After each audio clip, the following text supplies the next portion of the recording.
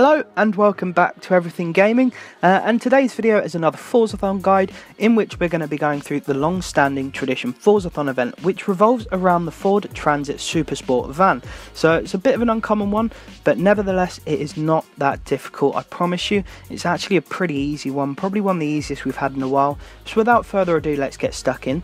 Now there are two versions of the van you can pick. You can pick the standard or the Forza edition. Now for the sake of this video I'm going to go with the standard one, as most people will have access to it. It's only 50,000 credits, so it is very cheap. Not many of you might have the Forza edition version of it, but you can use it if you want.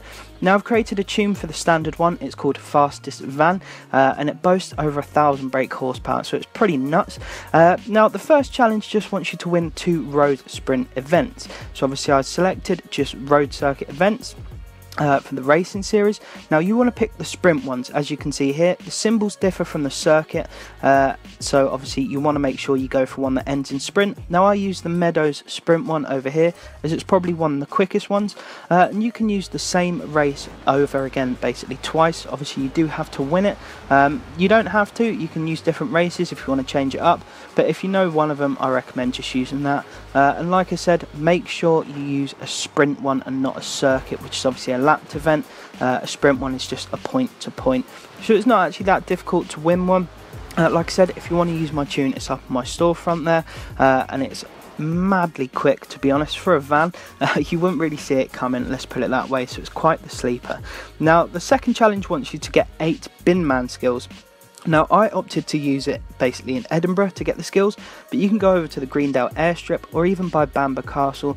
Really anywhere that's got houses you'll find bins. It's as simple as that, and a Binman skill speaks for itself. It just requires you to get a wreckage of a Binman skill, of a bin, so just slamming into any bin, it doesn't matter. But like I said, if you use the Edinburgh High Street, you can just go straight down the High Street and pretty much get all 8 of them in one run. It is fairly easy, to be honest. Like I said, there's loads of them down the high street. You can't really miss them, let's put it that way. So another very simple and quick easy challenge there.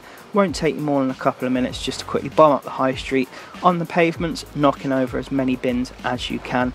But like I said, very easy. You don't even need to have a tune for this one. The final one wants you to get 10 trade and paint skills. Now I recommend going into Horizon solo for this, as there is more AI traffic on the roads, and obviously a trade and paint skill is simply where you bump into another car, just give them a gentle love tap, nothing over the top, and you'll see the trade and paint skill. Now all you need is 10 of them, and if you use the highway like I am here, there is plenty of cars to bump into, and it is very easy.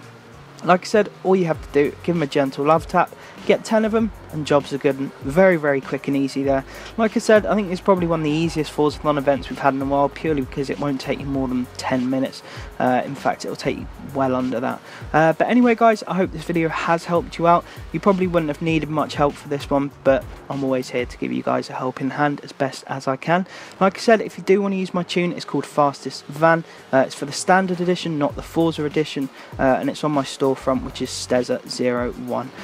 Anyway, I hope this video did help you out. If it did, please do drop a like, it does mean a lot to me, and also subscribing and hitting that little bell icon so you see my future videos means a lot to me. And don't forget to stay tuned as well, as we will be having a massive giveaway. I've got a couple of them planned, but the next one, well, the upcoming one, is just a very quick simple one that will basically have 2 winners winning a nice sum of credits. So if you want to be a part of that, don't forget to subscribe, and that video will be out soon. But last of all, a massive thank you to everyone who's been watching my content and that likes it, and that comments on it and stuff, and that is subscribed to the channel. It really does mean a lot to me, and with these giveaways I like to give back to you guys for all of that support. But anyway, a massive thank you again, and all the best guys.